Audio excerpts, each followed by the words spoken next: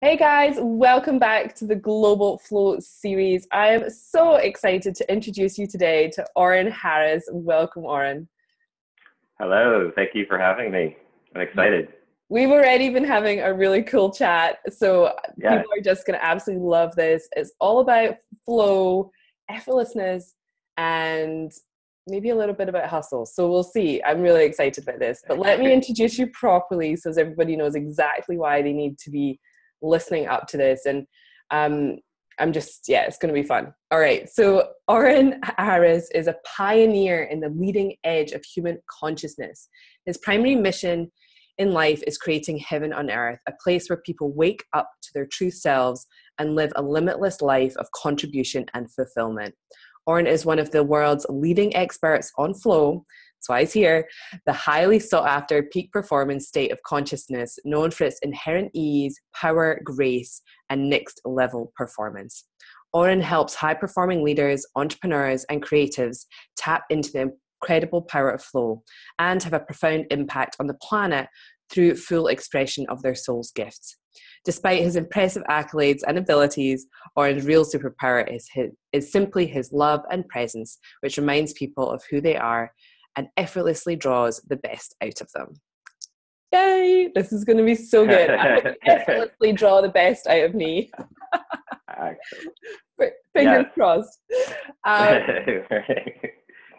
So I would just love to know more about you, how you got here and how you discovered flow. Like, give us a little bit more of who you really are. Sure. Well, started back when I was about 4. No, I'm kidding. I originally had my experiences with the flow playing sports, and the term in sports and athletics is really the zone.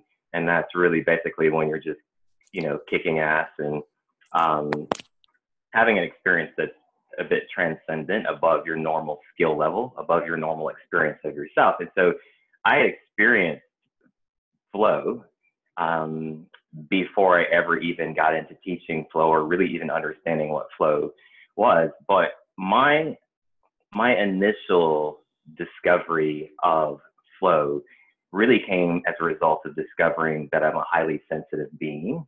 And that came the initial catalyst. I mean, there's so many different catalysts and moments of awakening, but the initial catalyst, what for me was I was in a relationship and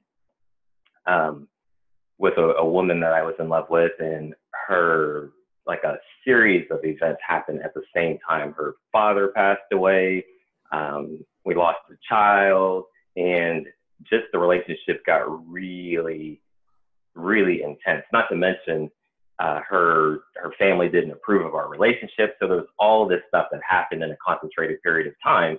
And through the depth of the pain and through the intensity of my desire to, like, be connected with her and to, like, make things work, I really started having kind of a unexpected awakening. I wasn't even necessarily seeking out personal or spiritual development, stuff like that.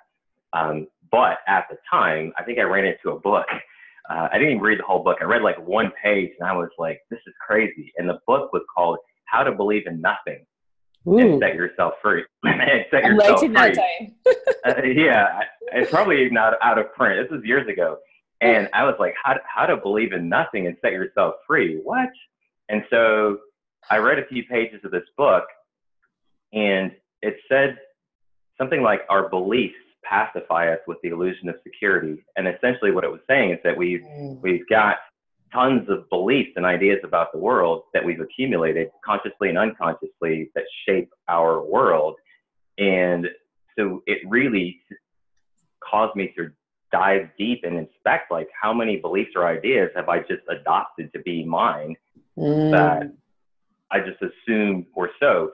And so it was perfect timing with this, intense relationship breakdown to really start in this deep inquiry. And at the same time, I came across, I think it was Eckhart Tolle's Power of Now. But what was interesting, and a lot of my journey has gone this way, I had already started experiencing what a lot of the books that I later read were talking about. I think that's one of the things that's interesting sometimes sometimes to people about my story is that, you know, my ability to explain my journey is interesting because there's many things that I experienced just through meeting life head on, just through my experience with life as my teacher and diving deep into my own self that I didn't really read in a book that I would later read in a book. So by the time I saw words to explain things that I was already starting to experience, then it accelerated that transformation. So that was a key period in my life. And I really just started asking those questions that often people don't ask,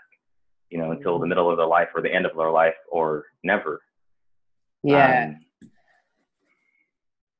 That's just like, it's really I love that, like experiencing it first and then figuring out what was going on. And I think that happens for people, like they start experiencing synchronicities, but they don't really understand, or they don't realize that, like how like they're becoming more and more aligned because those cool things are starting to happen for them, or that they manifested things without really realizing they were manifesting it. I just love it. I love it. That's so cool. Yeah. So just before we dive further into this, I want to just ask you the one question I've been asking everybody, because it really sets the tone. And what does flow mean to you first?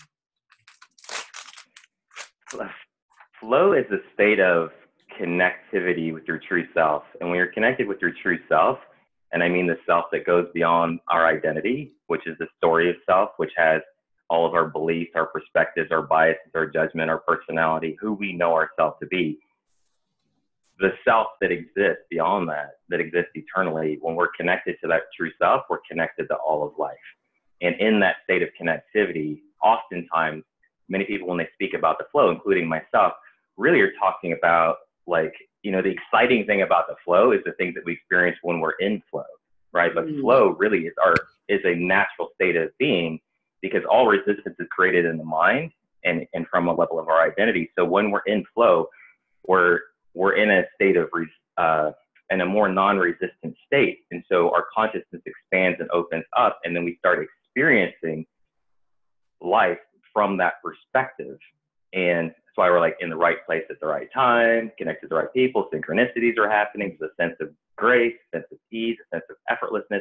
But flow is a state of interconnectedness with all of life. Ooh, I love it. I'm taking notes, by the way, so I'm just okay. I like that. I love it. I do a little write up for when the interviews go out. It's interconnected with all of life. Oh my gosh, I love that. Now there are a few words you mentioned in there, and I know we want to talk about this. That word, I mean, there's so much here already. I'm like, oh my goodness. Effortless. So, like, I just feel like everybody wants it. Anybody that, you know, comes, if I have an initial conversation with somebody, like they want all of these things and they want their life to be amazing. Sometimes people don't want to put the effort in, and the word effortless would be very attractive. But from my standpoint, I've had to put a bit of effort in. It's getting easier, but can you explain your take on this and what that really means to you?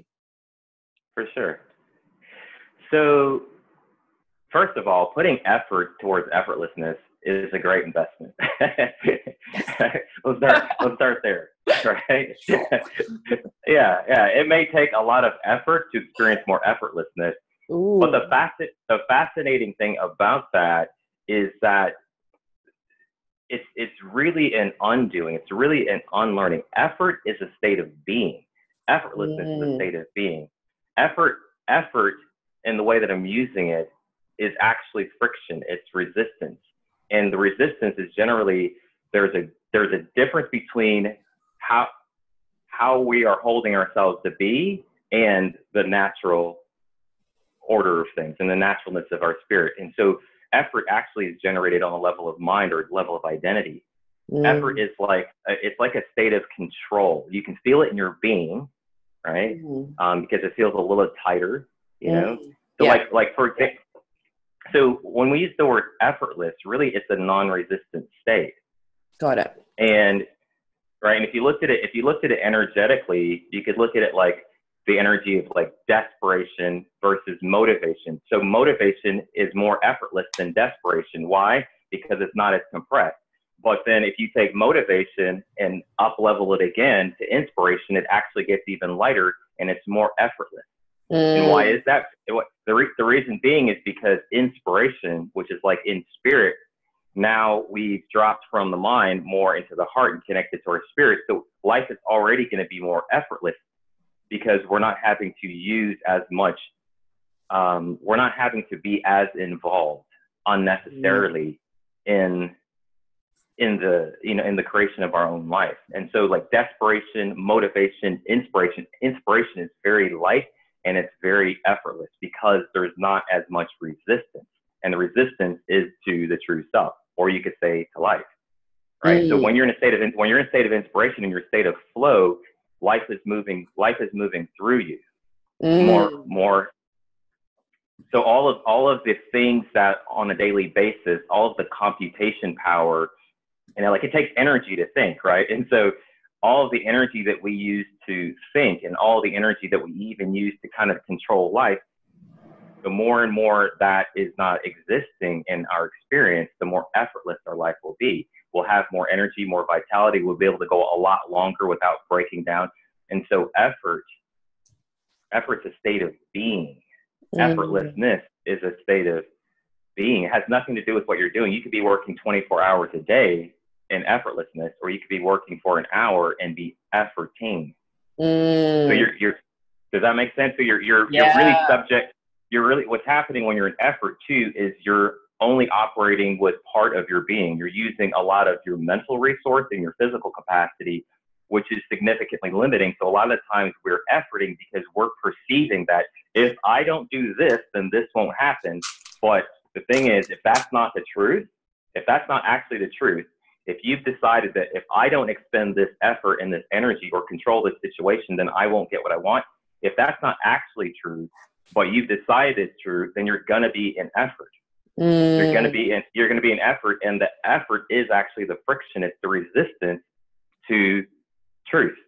It's resistance to, and so that's why like words like surrender is not a giving up of a goal or a desire.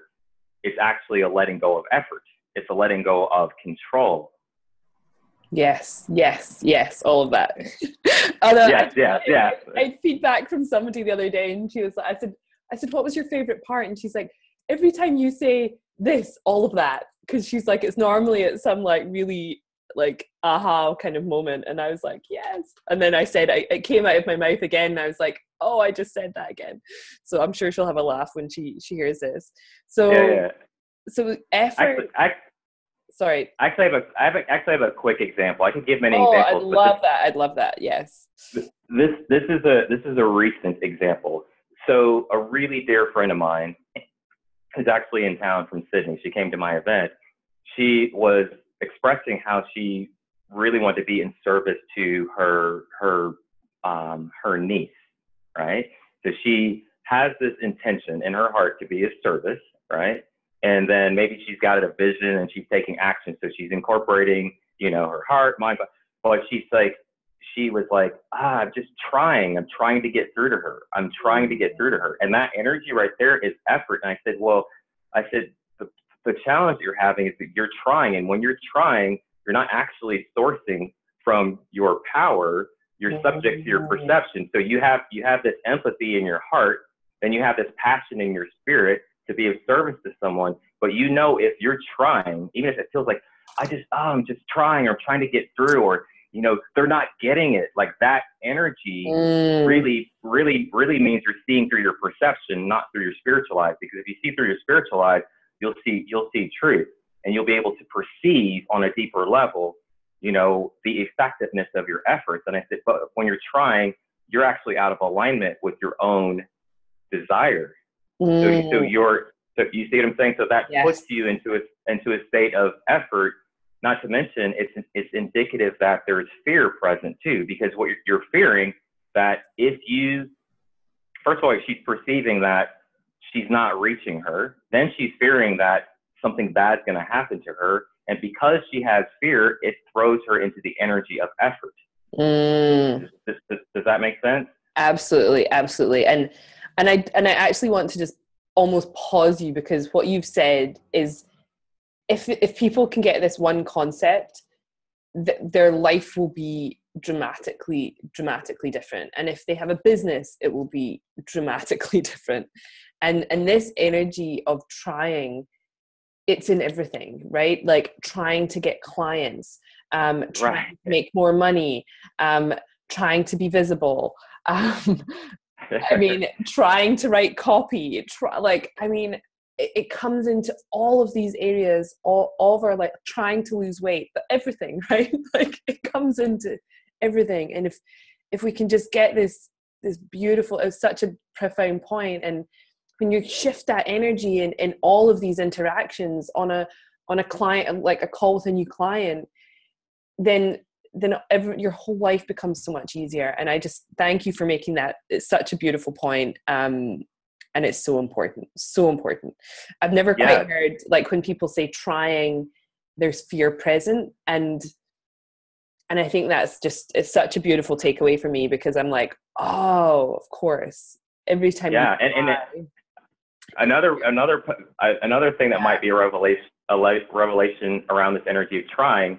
And this actually happened when I was talking to my friend, and she was trying to understand what I'm saying. And I said, but that's what's keeping you from understanding. Because when a person's trying, they don't, whether they realize it or not, they're actually self-conscious. So even in the moment, they might be like, I'm trying to help you. They're actually energetically more focused on their self, and they're evaluating their own self.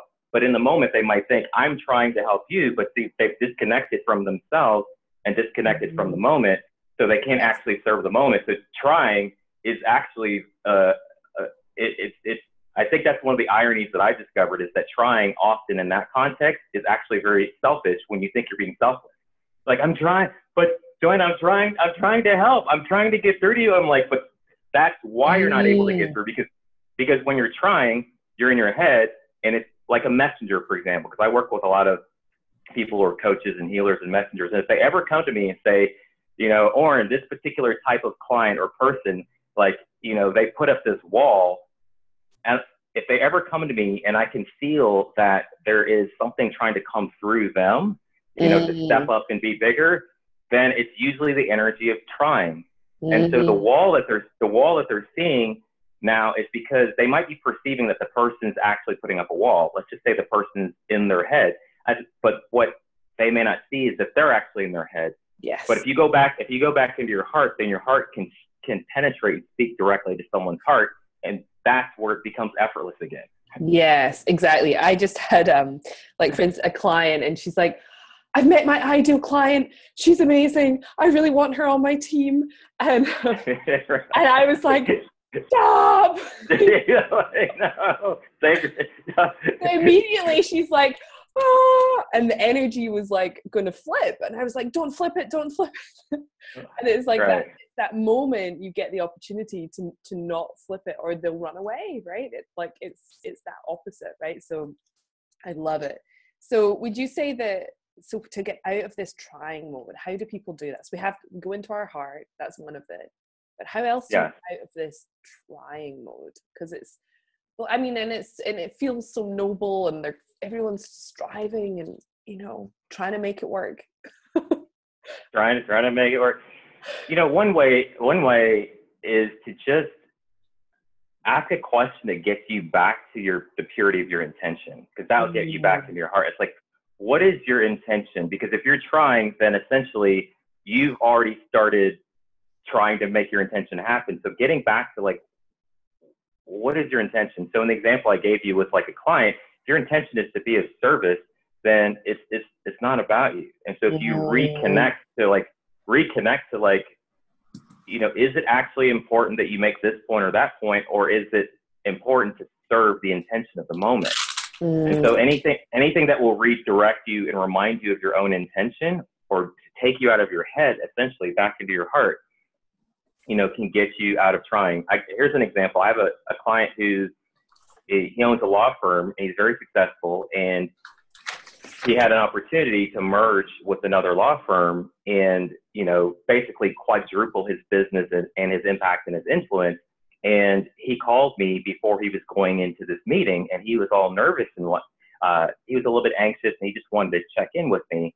And so I just did like a quick alignment session with him. But one of the things I said, your energy feels like you've put the opportunity on a pedestal. And the opportunity would be the quadruple business, the impact, the income, the influence, all these things that you're perceiving that this company is going to bring to you. You've separated yourself from your original inspiration, which was in your heart, I have something of value, they have something of value, what could we do together? And as soon as I helped him reconnect to his heart, he went from this energy that was more of like, pick me, which is going to be trying to get the job, trying to get the merger to happen. And he remembered, and this wouldn't have worked if he didn't authentically have something of value to offer that he really wanted to be in service to this partnership, but he did. And I knew that. So as soon as he remembered that, the anxiousness went away, he got clear. And I'm like, now speak and operate from that place, because that's your intention. Everything else will sort itself out.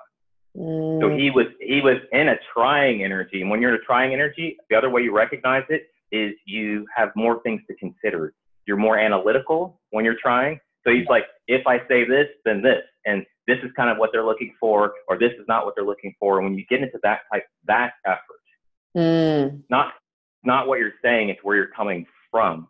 And if you're already coming from a place of trying, then that puts you into a state of effort, and you'll feel it. There's tension. It shows up in the mind as, overpopulated mind, tension in the body, and tension in the being. That's effort. And of course you're gonna have to effort, because you're trying to compensate because you're disconnected from what's actually true. So you're trying to compensate for that, and that's that energy of like, pick me. But that's what makes it effort. It's so beautiful. And again, this putting people, he'd put this thing on a pedestal, and I see it so often in this industry as well, with different people. And can you speak a little bit more about how that shows up for people, maybe in this industry or in their business, and how it affects us and how it puts us out of flow by putting people on pedestals? Because it happens all the time. Oh yeah, for sure. So here's the thing, like, to be in your flow is your connection with your true self. That's the place where you're irreplaceable. That's the place where you're unduplicatable. That's the place where you have the most energy, and that is where your power is. So when you perceive something in someone else and you put them on a pedestal, you basically wind up projecting your power away in an attempt to create power, in an attempt to be powerful. You actually wind up creating the opposite, and then it puts you into effort, and really this energy of trying to prove yourself, which is really, not only is it not a good idea, but it's ironic, because when you're being your authentic self, then your heart sends out this electromagnetic frequency in your spirit to your tribe, to your clients, to the people in the industry. Like, that's what your clients want. That's what your audience want, is your authentic power. So it's really ironic when we're trying to emulate or be like someone else, or inject something that someone else is doing, then it actually pushes us further away from ultimately the service. Even like our audience, our tribe, our clients. When you're being your true self, anything that's coming through that, it synchronizes with their world. That's exactly what they're asking you for. Even if they're not asking you for it on a spiritual level, that's what they're asking you for. And for me, this is one of my little pet peeves. I think people throw the word authenticity around. I don't mean you, absolutely. Like, I think you're one of the few that get it, which I love. So everyone's like, oh, it's, be authentic. For me, I feel like the piece people are missing is, if they're operating from a fear-based place, their heart can't be open, and therefore they're not being true authentic, and everyone's running these fear-based patterns. what do you think? That's just my take on it, but what do you think? Yeah, what's your take on this authenticity piece that people are talking about? What are we missing? What are most people not getting in this conversation? Well, authenticity, you could look at it on levels. There's on a physical level, or the most visible level, it's just like, okay, say what you mean what you say, right? Yeah. But authenticity in a more holistic perspective is actually transparency. It's actually isness. And so it has to include emotions, energy, mind, like your whole being. When your whole experience in a moment, not to say it's the ultimate truth of who you are, but your entire experience in a moment, when it's transparent, when it is being communicated, broadcast, without any alteration, because all alterations come from fear and judgment. So when we hide a part of ourselves, why do we ever hide something? It's because of fear or judgment, right? Which means we're already separating ourselves from ourselves. And so I think that there's a depth to the word authenticity that you're right. A lot of people may look at it on one level and say, oh, well, I'm authentic because, you know, I say what I mean. I speak the truth. And then it's like, okay, so that's one level of authenticity. Then it might be like, okay, well, I'm also being authentic because I, you know, express vulnerability. You know, vulnerability is a huge word and a huge part of authenticity. But like authenticity is runs deep. It's a deep word. To be fully authentic is really to be transparent. And to it's like a level where what you're thinking and feeling and saying and doing is all on the same page. It's a total expression.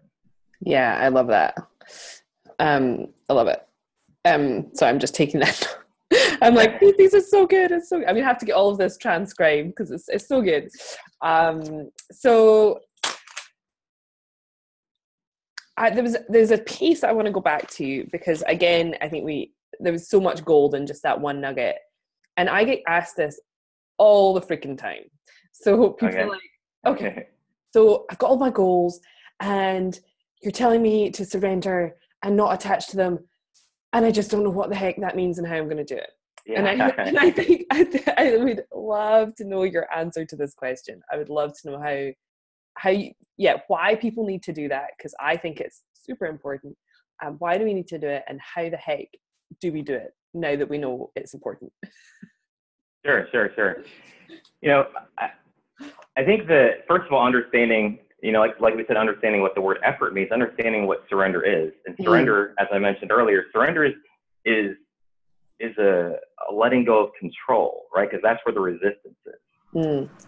And you know, when you let go of control, then the flow starts to open up, right? And well, could you repeat the question again?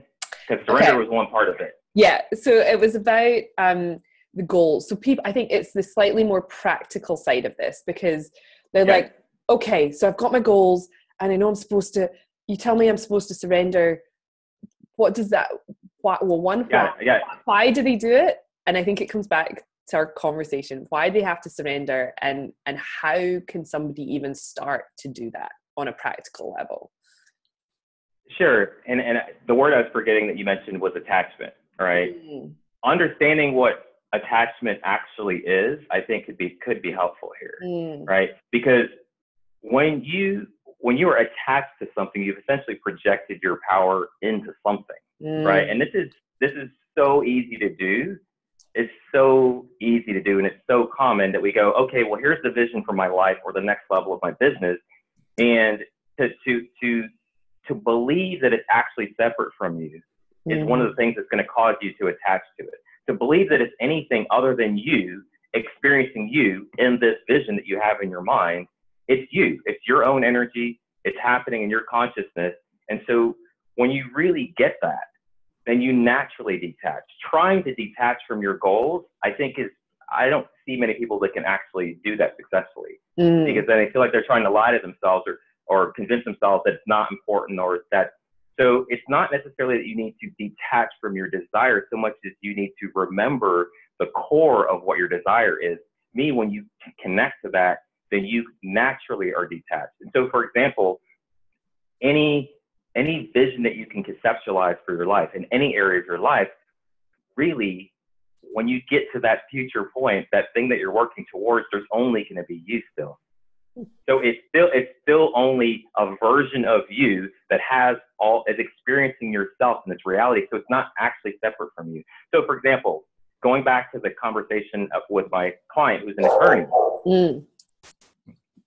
his attachment to the income opportunity, to the impact opportunity that he sees in this merger, he's actually projected his power into it, thinking that it's it that is going to give him the thing. But it's actually him that created it. And if you know that, then you'll be less attached. It's no different than when you have the feeling that you go in for a job interview and you know 50 other people want to hire you. But see if I can land this. The recognition is that you have accomplished a state of life, a state of being, a state of consciousness, really, that has already attracted 50 people wanting to hire you. So if all 50 of them went away, another 50 would come. If all 50 of them went away, another 50 would come. Why? Because it's you. And so, you get what I'm saying? It's actually you. You may not have done it consciously, but through your life experience, through your everything, once you've manifested an opportunity, that opportunity is just a reflection from life of something you've achieved internally in your consciousness, in your state of being, in your mind, and in your experience. And so that's abundance.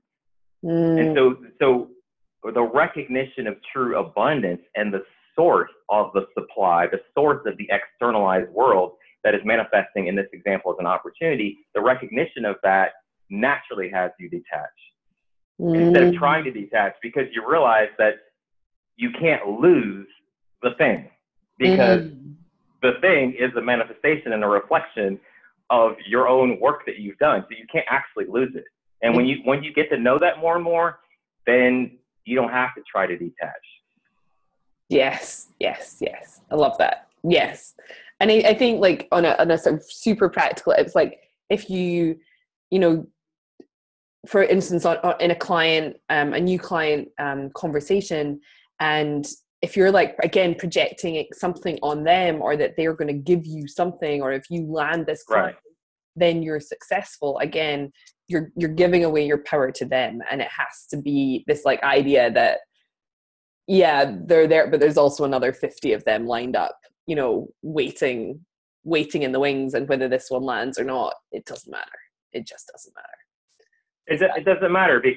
And an example of a client, it's really easy to see, because in the heart of working with a client is service. And really, your highest service to anyone is whatever is already contained inside you that's meant to move through you into their world. So it's yours. It's yours. And whether they can articulate it or not, that's all they want from you. So you don't have to, like, try to do anything, because it's like, if that's the flow, then you're already equipped. You're already capable. You already have the goods. Yes. And I think people if we could get to that point, everything is going to be just working so much easier. I wanted to ask you one piece of this as well, just because I think some people, so we're talking about effortlessness being resistance, and let me try and get this. So the question, so I see some people, they're like, oh, resistance, it's either not meant for me, or it's therefore not my direction. Whereas quite often I see resistance, and I might see it as just fear, or something I have to let go of or detach. When people come up against roadblocks in this, and when they're maybe in flow, how do you interpret them, I guess, when they come up, or things aren't going as easily as people would like? Like, what is again, is it coming back to your heart, or are there different ways of sort of looking at those situations? There's different ways of looking at it. I think one powerful level of discernment is to first see if like your assumptions are even correct, right? Because sometimes we come up to something that's a roadblock, or take like even the word procrastination. I talked about this recently.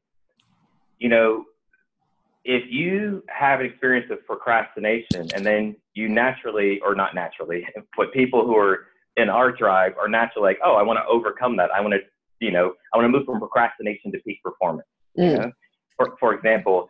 But one of the points of discernment, taking a step back, is to really see, am I procrastinating? Because you'll feel procrastination is a state of resistance, and you'll feel that. Or is the resistance coming because I'm procrastinating, or is the resistance coming because I have a judgment on myself and I'm calling it procrastination? Because judgment is resistance. And so sometimes we're assuming, because we're already in judgment, we're assuming that we're procrastinating. But if a person has any judgment around themselves that they like around procrastinating, like lazy or worthless or anything like that, consciously or subconsciously, then a lot of people create an automatic program that says, if I'm intending to do this and instead I'm not doing it, that means I'm procrastinating. And that's not automatic. That's actually a projection. To be able to discern whether or not it's actually procrastination in the way that you mean it, you would have to look at it outside of judgment, which means you'd have to like not have to, but you could open up and just being aware of what judgment feels like. Then you can discern what type of resistance is it. Is it resistance in the form of fear, which means that, you know, moving through it could be the best thing to do, or is it a resistance in the form of judgment? Those are two different forms of resistance, because if it's judgment, then moving forward may not be the best thing to do. So even having that distinction of maybe what type of resistance, where is this resistance being generated from, fear or judgment? Another way to look at it on a perceptual level is, okay, right now I'm experiencing resistance. I'm experiencing a roadblock. Is this roadblock because I'm believing something in this moment? So if you feel the resistance, you can also discern or assess it on a mental level and look at, what am I believing about this moment right now? And if you make your belief transparent, then you can actually see. Like I had a conversation with my friend yesterday about, she said, well, if I don't show up, you know, or if I'm not around to help my family or help my niece, I'm the only one that she has right now. I'm the only light in the family right now for my niece. And I said, is that true though?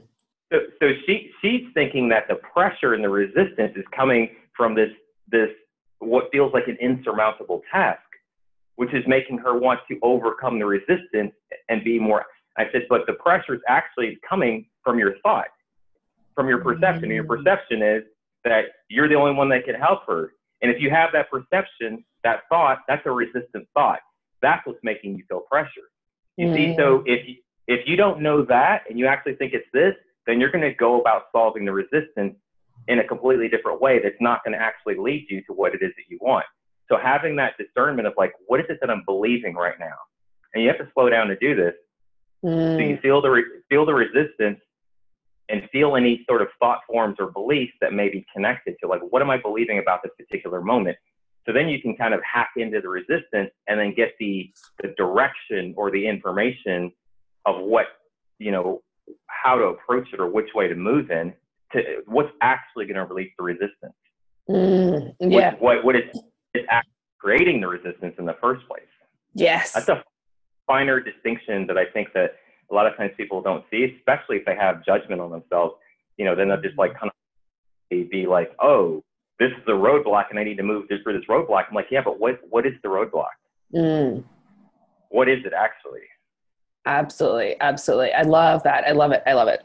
I'm so curious as well, like so we've touched on this effortlessness and trying, and to you, what is hustle mean, especially now that we're talking more about flow? Like, yeah, it's another word that's thrown around a whole lot. What's your take on it? It is, and I've had a mixed take on this. I will stake. I'll tell you what my take is on it. Right. So I do think that there is a pure version of hustle. Right. Yeah. But I wouldn't call it hustle. I wouldn't call it hustle. I would call it flow. But if you like the word hustle, you know what I mean? Hustle is like an energy. It almost has like its own swagger to it, right? Yeah. But hustle, for most people that I experience that are hustlers and that identify with the word hustle, it has, first of all, has effort built into it. It's strongly based in the identity. And so when something's based in identity, or sometimes you could use the word ego, then it's going to be more effortful, because now not only are you going after the goal or the intention, which on a pure level would just be like, I'm inspired to, have an amazing business and make an amazing impact in the world. That's inspiration. Yeah. Right. Where hustle comes in is, hustle to me is using more of the identity resource than the true self resource. And that's why, like, hustle, when it really is on a level of identity, will have a sense of pride. Yeah. Right? And pride is not based in truth. Pride is mental. Pride meaning, like if you have the belief in your consciousness that, it's more noble to conquer something or to work hard for something, that's not truth. That's just an idea. But then if you identify with an idea like that, then it will become your mode of operation. Inevitably, you're going to have to grind and work harder. So the hustle, the grind, really is, and I'm making a generalization because this is at different levels, right? Is some level or measure of resistance. Yeah. And some level of effort. And I think that identity piece is a strong part of it. And this is the difference between like motivation and inspiration. Motivation, it's still you trying to motivate yourself, which really means you're still at odds internally with yourself to some degree. Inspiration means that you've released resistance, you tapped into that unlimited supply of spiritual energy that is your natural state, and then you're being moved, and so to me, like, I actually heard this framework before. I didn't make up these words, but I'll give you my interpretation of it, because I think it's a great way to explain hustle. And you maybe heard this before, the one of life is happening to me, which is like you're victim to life. Life is happening by me, to me. That's the hustle domain. Life is happening by me is an upgrade from being a victim, because when you're a victim, you've externalized all of your power. You're blaming everything. But then if you take the power back and you source the power of will, and you go, I can do this. You've upgraded yourself, and maybe you can succeed a lot more, but it's still kind of up to you, and you're still giving a lot of the credit to the I that you know yourself to be.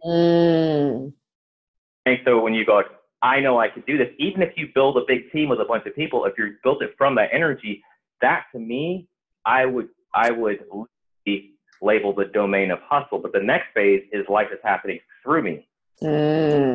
Yes. And I wrote down before, it's funny because before you said the word credit, I'd actually written it down because it flashed into my head, and I said, I think it's who wants to take credit. In my work, I channel, and I do, like, in my coaching and stuff, I pray before, and then in it, something comes through me, and at the end, either the client gets credit, or I'm like, oh, okay, that was weird. And there's something happens sometimes in that space, and I'm like, I don't think that was just me. And I think there's a little bit of like, if you want to take credit for it, it's probably hustle. And if you're willing to be like, something else came in and stepped in here, then maybe is that flow. I don't know.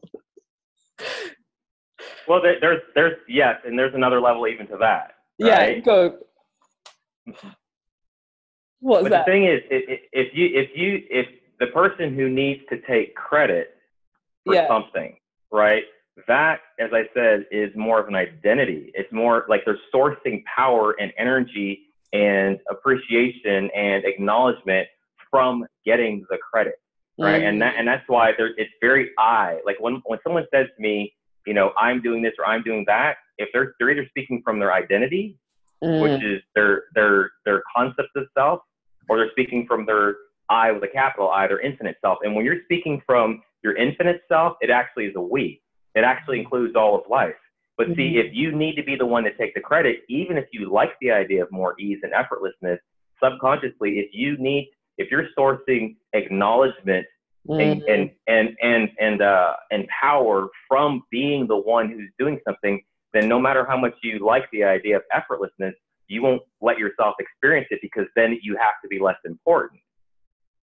Yes. On identity level, right? And that, so to me, and I'm not saying this is the truth for everyone who's hustling, because hustle it's almost like a state of being, and it gets lighter and lighter and lighter. So those who are getting lighter and lighter in hustle are actually moving more into flow. And if you wanted to keep using the word hustle, then I would say that pure hustle is actually flow, which means that you're, you know, maybe you're in this energy of focusing and creating and doing, but it's coming from a state of alignment, coming from a state of being. But for simplicity's sake, we might as well use two different words, hustle and flow. You know what I mean? I love it. Yes. I think that's, I love those distinctions. It's so good. So good. So to bring us down to a slightly more, I love these conversations, because I'm like, I get so much from it, and I love all the distinctions. On a slightly more practical level, if somebody's listening to this and they're like, holy crap, this is amazing, he's smart, what the heck, how do we start, 3 steps into, or that we can even start to practically bring ourselves into this place of the we, of the letting control, of surrender? Where would we even start? Sure. Well, meditation is great, right? And the reason I say meditation, because meditation gives you the opportunity to get beyond yourself. Yeah. So any regular practice of getting beyond yourself, whether it's meditation or even being of service, can do that sometimes. To start to familiarize yourself with who you are beyond your concept of self. That's key. Yes.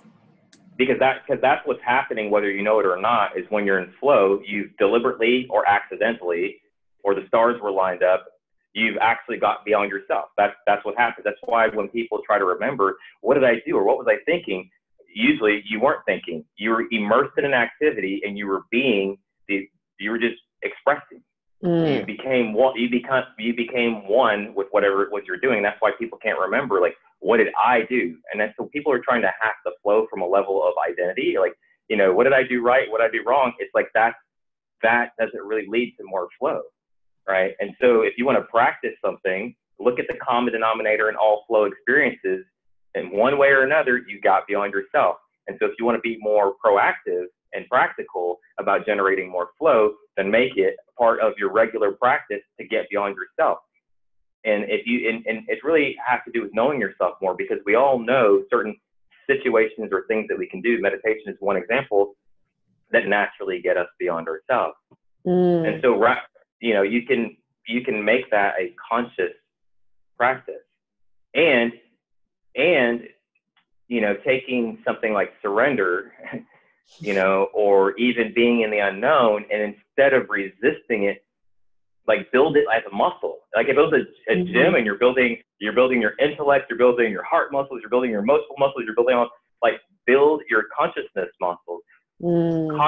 Consciously go after these things that naturally lend themselves to more flow. And so, like, surrender, and maybe you want to practice surrender in, at your own pace, and in activities that you don't believe are going to be that risky.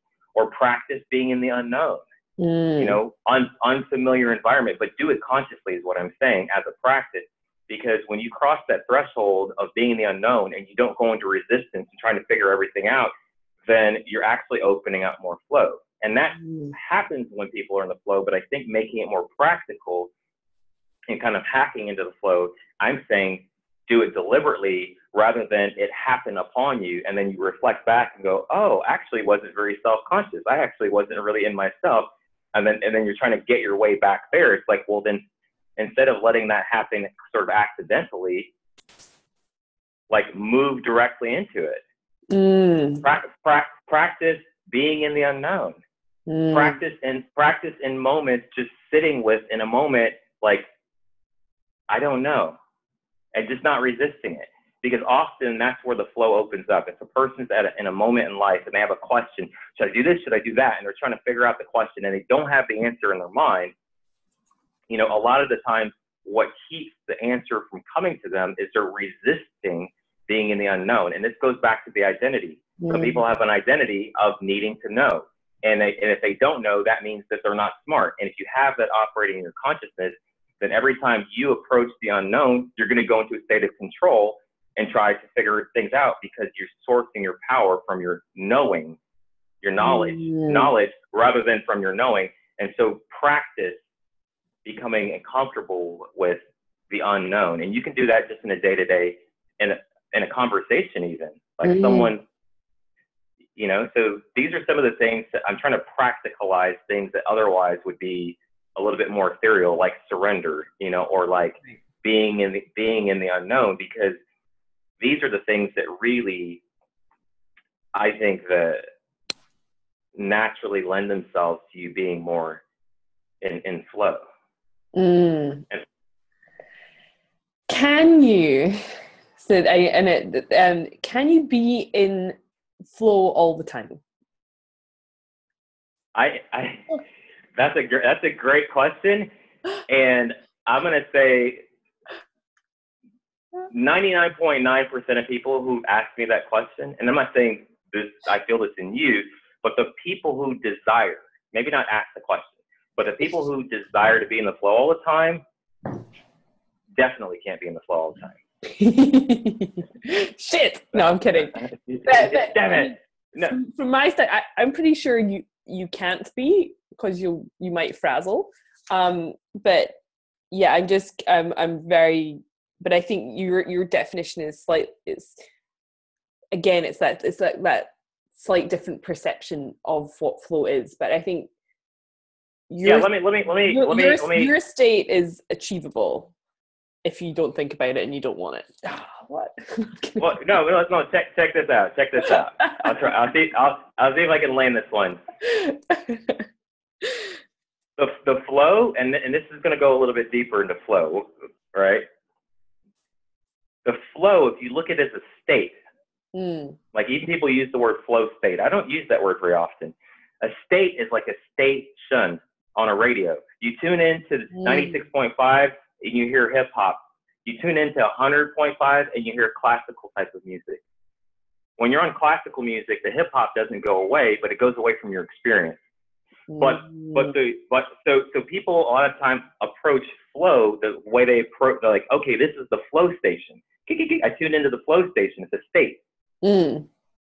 But here's where we can go a little deeper down the rabbit hole. But I think that will bring a lot more stability to the conversation. Is who you are, your core power.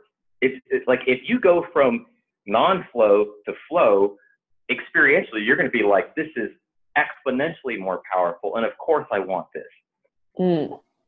But what's even more powerful than the flow is to realize the person that is consciousness is actually prior to the states.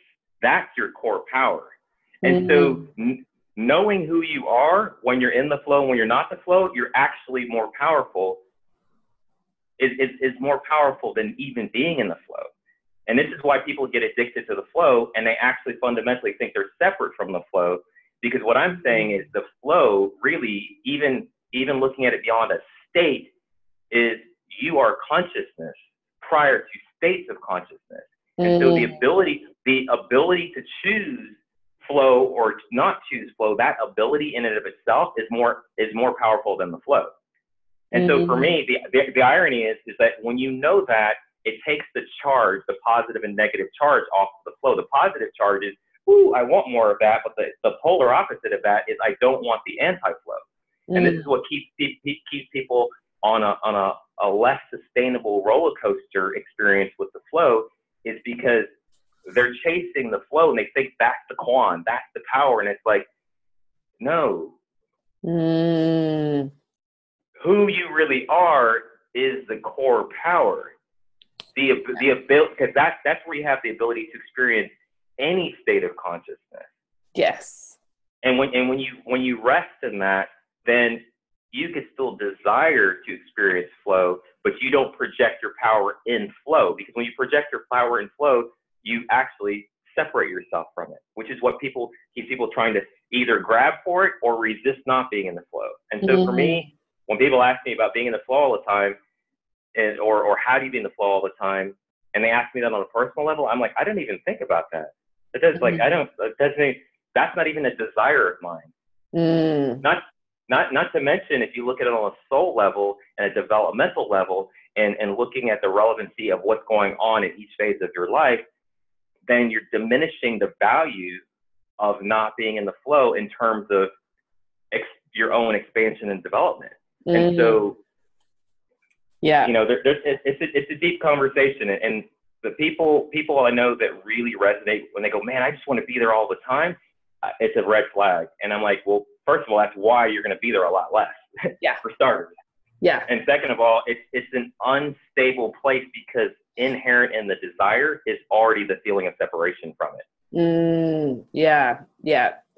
And for me, part of my mission is to help people when they're not in the flow state to manage the other, because the other, 3/4 of the situation, to be happier and to, enjoy and utilize those moments even better.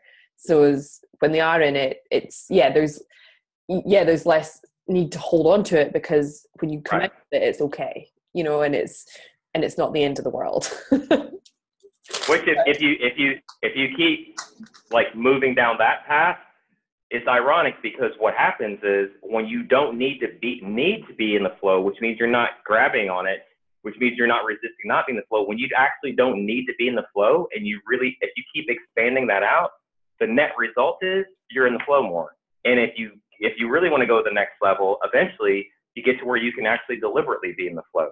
Mm. That's like, if I was putting it in levels, tapping into the flow at will is an eventual, that is possible. And so it is an interesting question, because it's like, even though I don't think about it in terms of, recommending it like as a desire to anyone, like the more you awaken to the fact that you are the flow, naturally you're just going to be in the flow more. But that's because you know yourself. I know, right? It's like there's so many contradictions within it, and so many. It's like the more you want it, the less you can have it, and there's so many. To be able to start to transcend that is beautiful. It's beautiful when you can sort of get to that place, and it does take a bit of work to get there.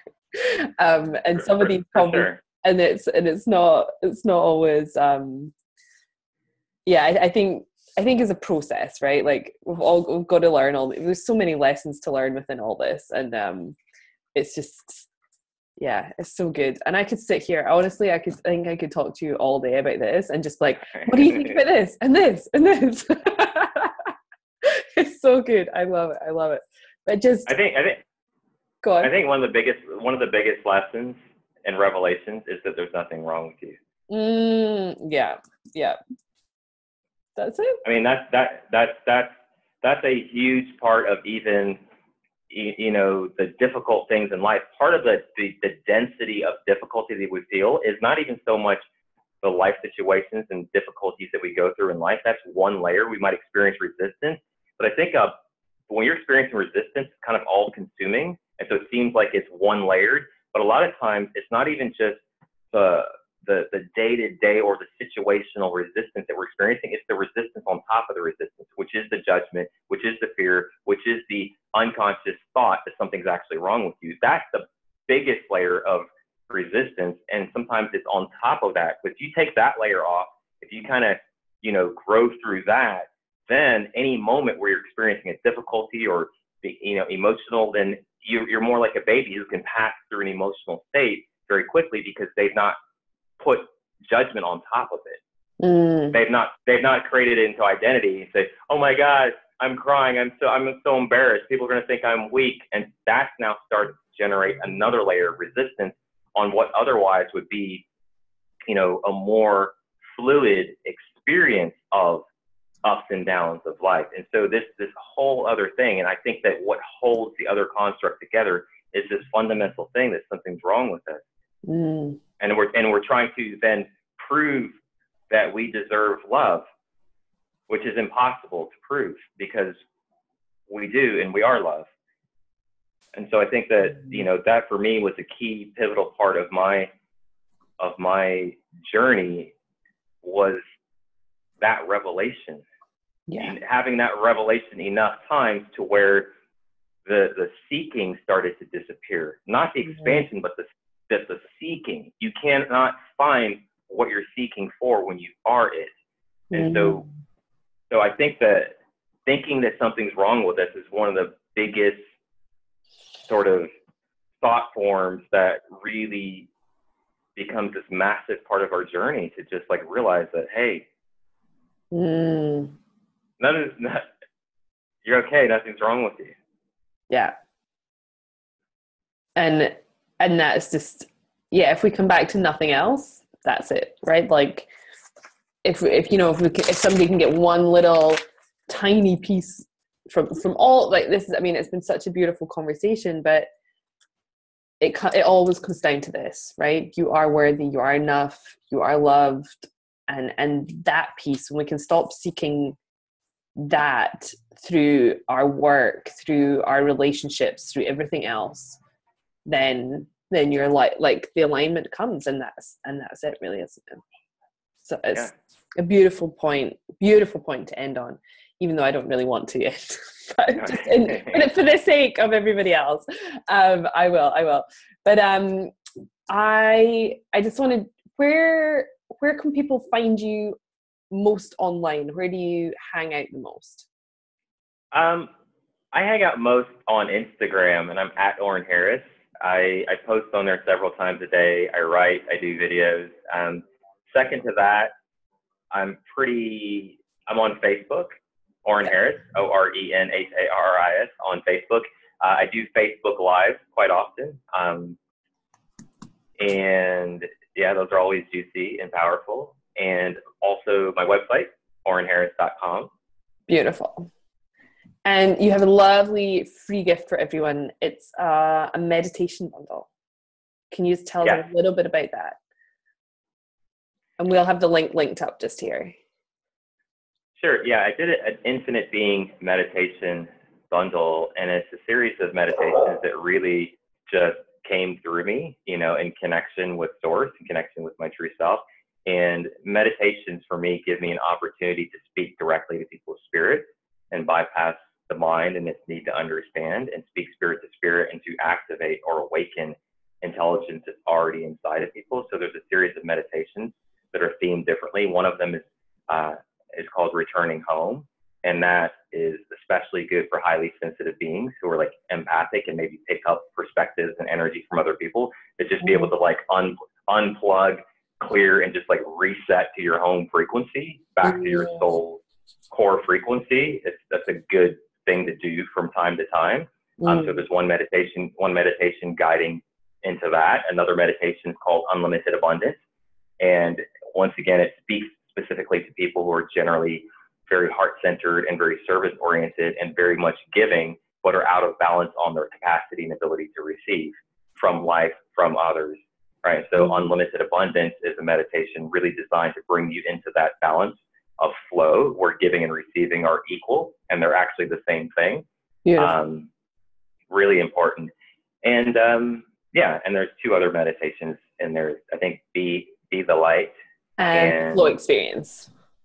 And the flow experience. Yes, the flow experience is really designed to tune you into the flow, not intellectually, not understanding, but purely through this energetic invitation. Because like I did the meditation in the flow, and when words are spoken from a state of presence, then they actually awaken the same dimension of consciousness inside the listener. And that's the thing. When words carry aliveness and presence in the moment, they become activators, they become awakeners, they ignite something inside you, just like a tuning fork, versus if I was just saying words, you know, more on a level of thought or more on a level of something I pre-constructed. So the flow experience is about getting in the flow, but the flow experience meditation was actually done in the flow. So it has that ability to activate flow. Oh, I love that. I love that. So good, so good, so good. Okay.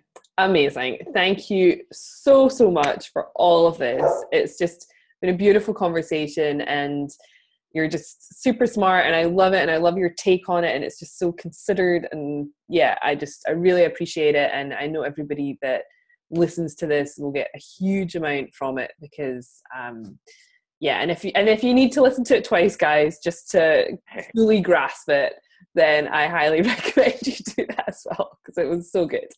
And yeah, thank you again. I just really appreciate it. Yeah, I really enjoyed it, and I really appreciate you, and thank you for having me. It's been amazing. Of course. And thank you so much. Go on. Sorry. Yeah. Sorry. No. Did you have a last thing to share? Oh, I was just gonna reiterate what you said. Like, if you need to listen to it again, listen with an open heart, and don't just listen with your mind, because many things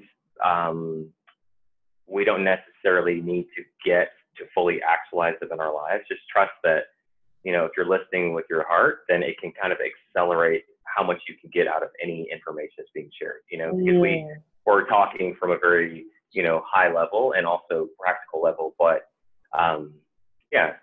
So if you need to listen to it again, it's I recommend that. Yeah. And I've had to, you know, some of these concepts, I've had to hear them over and over, and then I've had to experience them in person, and then I've had to hear it again, and I'm like, oh, okay. And to then be able to start integrating it into my life and into my being, it hasn't just been like one hit. Right. There's been like multiple, and I think that's when, you know, the shifts happen, is when you're like, oh, I get it, and you start operating from that space. So yeah, I think that's slightly underestimated as well sometimes. Like, it's okay to hear, even if you have to hear the same message a few times. And also, because that first time when they hear it, they've already expanded a bit. When they come back into the conversation from that expanded level, they can hear something else, right? Exactly. You hear something completely different because you're different, and you're already expanded. So I love that. Yeah, and when you expand too, like, let it integrate, and then really getting it's almost like our bodies and our minds are getting on board with our spirit. That the expansion happens spiritually, and then it will start to infuse with your mind and your body, and then bringing that into action and expressing yourself and acting from that expansion now grounds that circuit down to the ground and into your life. So integration is really important. Yeah, absolutely. Absolutely. Oh my gosh, this is a whole other conversation. Right. I'm going to say. I know. All right. Okay. Stop all again. Yeah. I'm going to hit the stop button. All right. I'm just going to stop.